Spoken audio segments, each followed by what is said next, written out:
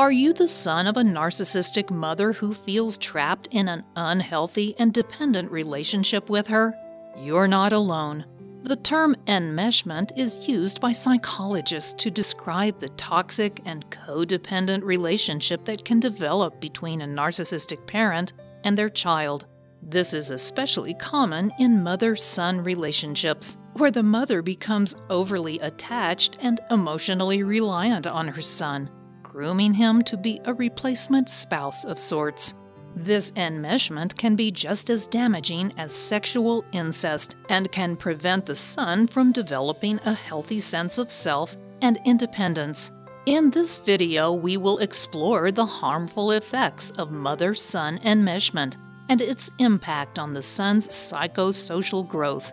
So, let's get started. What is enmeshment?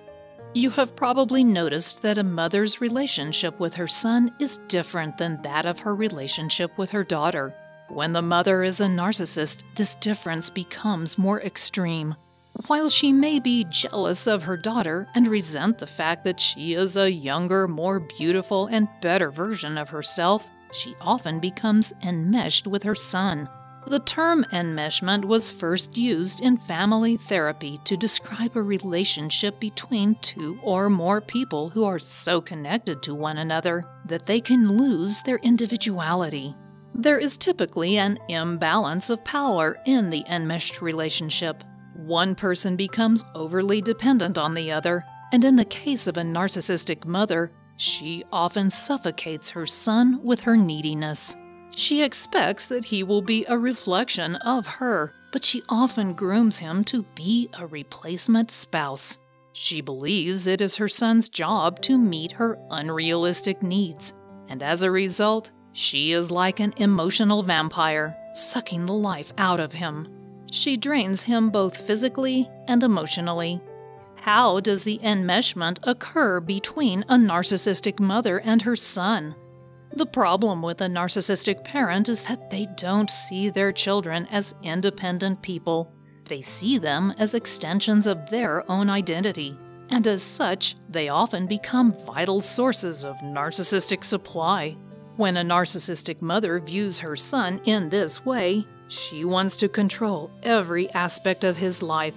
She may begin to manipulate him to encourage him to become overly dependent upon her.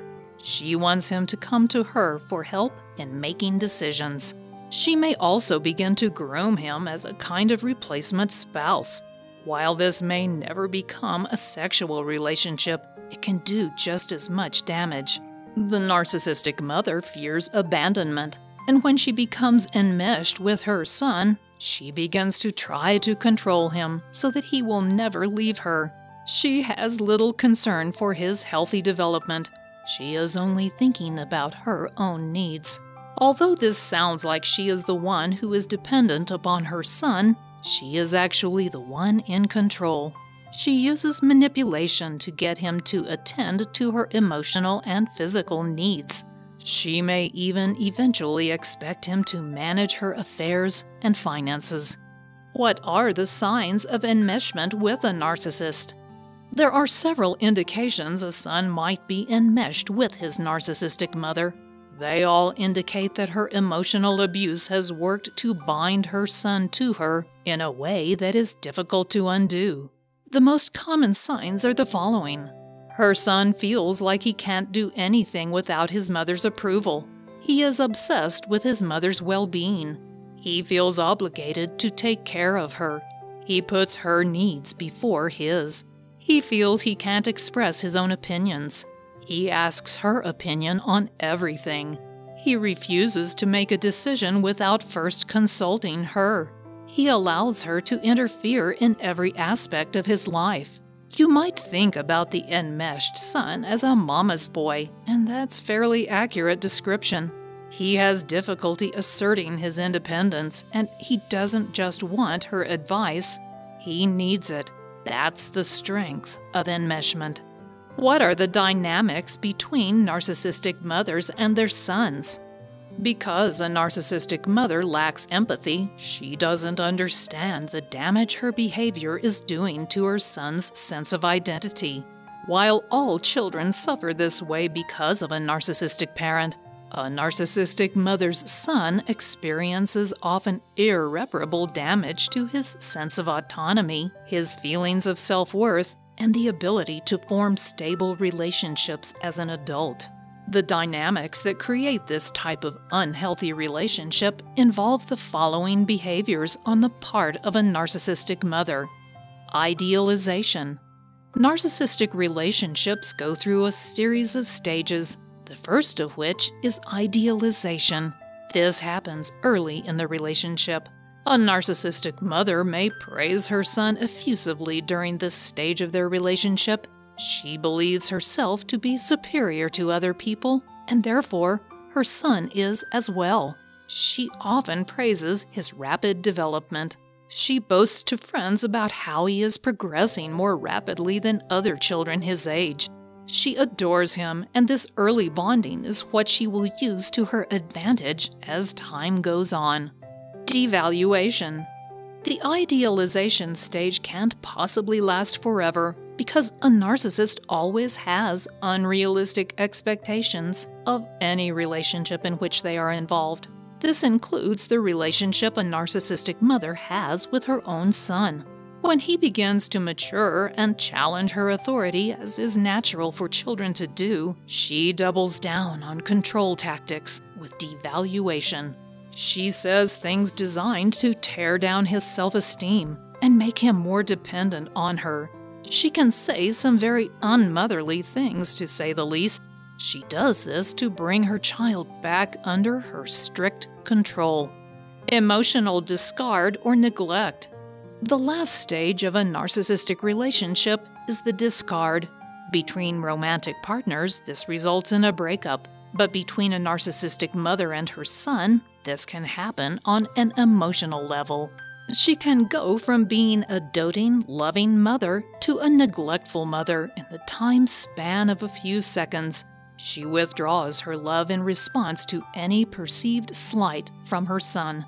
She uses this neglect as a manipulation tool to get her son to beg her to stop ignoring him. She feels extremely powerful when she can achieve this kind of control, and she will use it again and again. Triangulation. Another manipulation tactic the narcissistic mother uses is something called triangulation.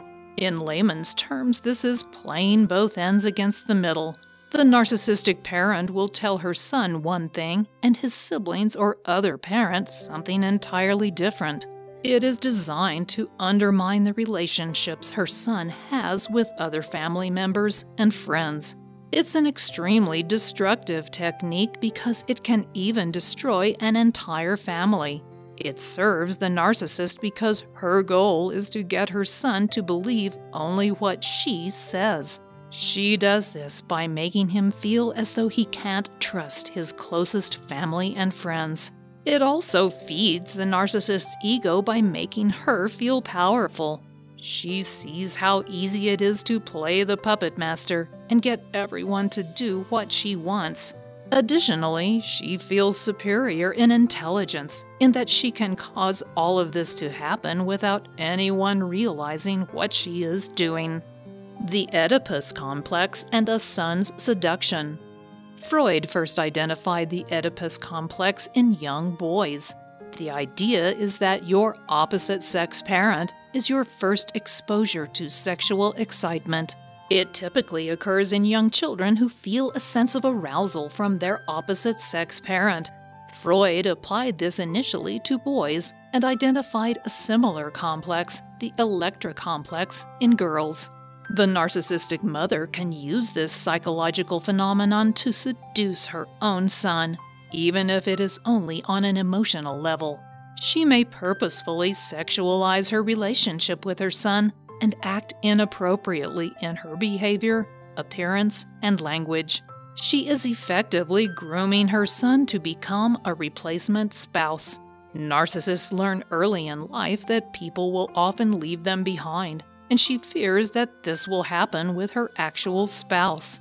Her son, however, offers her an opportunity to bind herself to someone who she believes cannot leave her behind. The relationship might never become physical, but it ultimately does just as much damage to her son's ability to mature and form adult romantic relationships. This is exactly what his toxic mother is hoping will happen. Jealousy and control. A narcissistic mother is often obviously jealous of her daughter. She sees her as a threat to her superiority because she is a younger, prettier, smarter, and often more accomplished version of herself. She is also jealous of her son, however.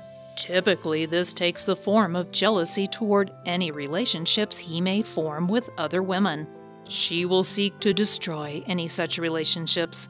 She doesn't want her son to be influenced by any other woman in his life. That would undermine his absolute commitment to her. It would also threaten her false self-image. She feels as though the whole world will see that her son has chosen another woman. Of course, she will also take advantage of any argument her son may have with a woman. She will assure him that she is not good enough for him, and she will make obvious attempts to get him to see that. Her son often feels guilt-ridden when he is caught between the two women in his life. He is still tightly bound to his mother, and he feels bad when she believes he is abandoning her or taking someone else's side against her. Her actions are so toxic that they are often very effective at destroying any relationship her son has with another woman. Finally, narcissistic mother-son enmeshment is a toxic attachment between mother and son that can damage the son for the rest of his life. It creates deep emotional wounds that last a lifetime and create a pattern of dependent, abusive behavior. These sons have difficulty breaking away from the toxic web in which their narcissistic mother has trapped them. They are easily manipulated by emotional triggers associated with profound guilt and shame, but there is help. To begin the healing journey, the son of a narcissistic mother must first break free of her manipulation. That means identifying and healing emotional wounds. I've created a 5-step roadmap to heal emotional triggers that can help you do just that. This handy guide will take you through the process of identifying, diffusing, and even healing those emotional wounds that create debilitating triggers. If you would like a free copy of this guide, just click on the link below and I will send it directly to your inbox. You can begin your healing journey today.